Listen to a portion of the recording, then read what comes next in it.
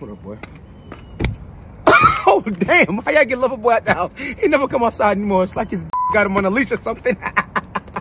But not for real. How you and your girl doing, man? Y'all all right? I seen you on Instagram buying flowers the other day, certified Loverboy. You really trying to be a good boyfriend, huh? Yeah. Shaking my head. But not for real. How long y'all been together? 6, 7 months now? This is crazy. Damn, bro. What's the mood tonight? Shit, I mean, it's a couple parties or whatever, but it's gonna be girls there, so I'm not sure if Loverboy here can go. I can go to parties, bro. Oh, you already asked your mom? I mean, your girlfriend for permission? Oh my God, bro. Jokes. Relax. What you getting heated for? What you mad for? Relax, a joke. Damn. Now, did you ask her?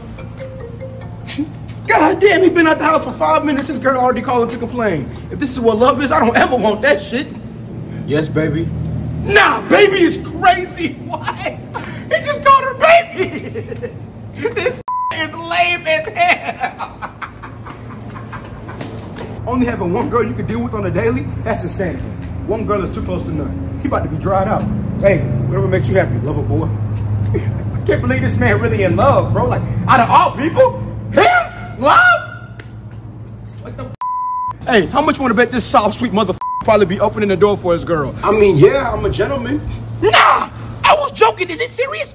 What? We were just going on 3-man missions like 9 months ago, and now he want to show girls they special and open the door for him? Nah, we lost him. We officially lost him. He not one of the guys no more. He's the What the is going on? Nah, I can't rock with you no more.